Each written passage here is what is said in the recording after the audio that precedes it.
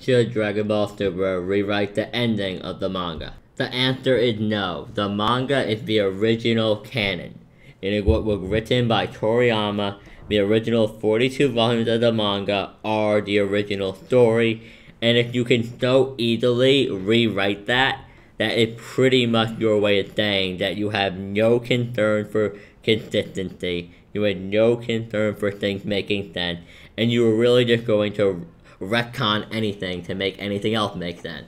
And we can't do that. We already have enough problems with characters not aging.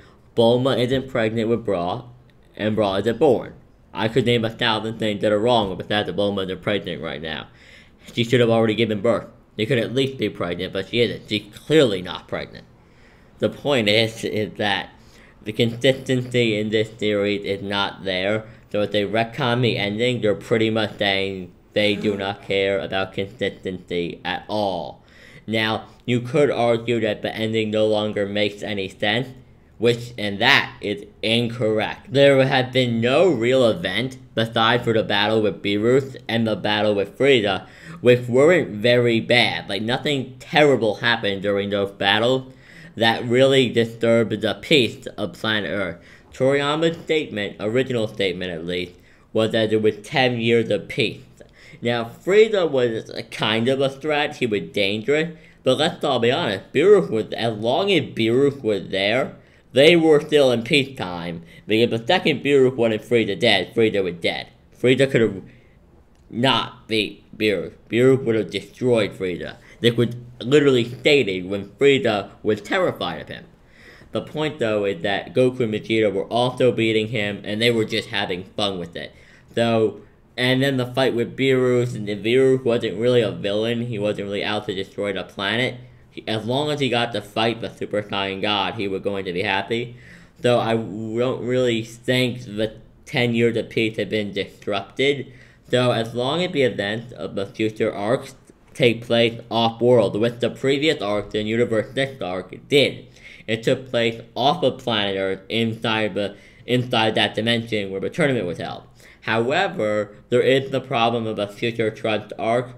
However, I have a quick solution to that. The solution is simply that Goku and the other characters that will be taking place in the arc. So, obviously Goku and Vegeta, because this series is only about Goku and Vegeta. They're the only characters. Only Hit and God and Goku and Vegeta are allowed to be powerful in this series for some reason. And relevant too. The point though is that Goku, Vegeta, maybe Hit for Universe 6, just an idea.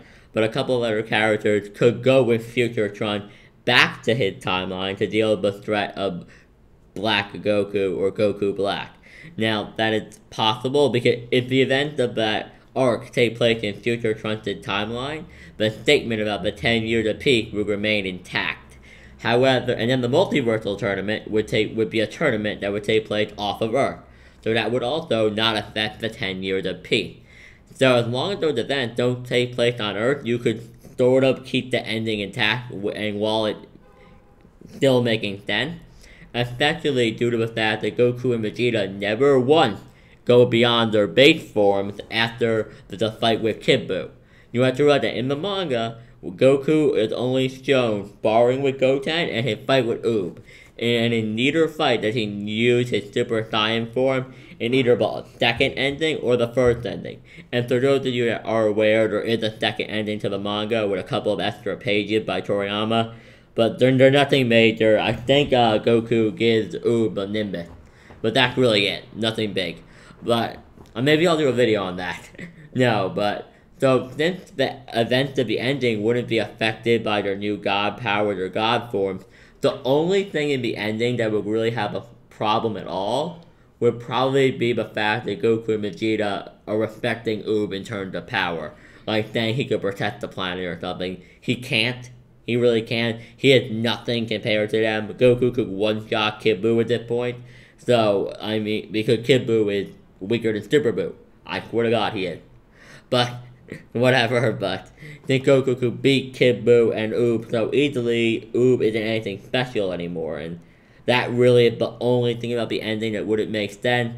And because the ending is from the original 42 volumes of the manga, I feel personally it should remain intact, and if it is done correctly, you could keep it intact. Now, do I want Super to continue after the ending? Of course I do. They have to continue after the ending, so we can have at least one arc with a real sense of danger, where the whole time we're not just thinking, how are they going to fix this so all the characters can come back for the ending? Because until they rewrite the ending, we just assume everything will be the same. So yeah, I'm hoping they keep the ending the same and then they go past it eventually. Who knows, maybe the multiversal tournament will take place after that arc. Who knows? I don't know. I really don't know. But guys, I hope you enjoyed the video. Tell me your thoughts on whether or not they should rewrite the ending in the comment section down below. Remember to like, comment, and subscribe for more videos. This is One Piece Nation signing out. Have a great day.